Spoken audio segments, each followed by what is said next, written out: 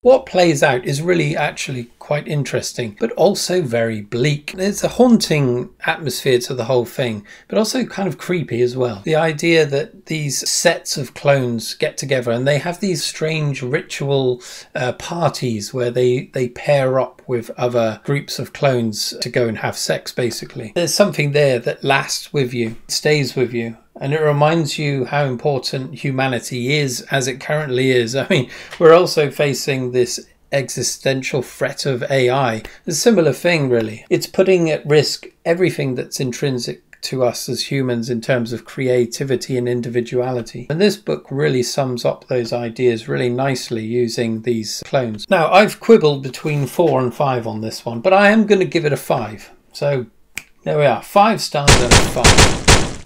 Most deservedly so.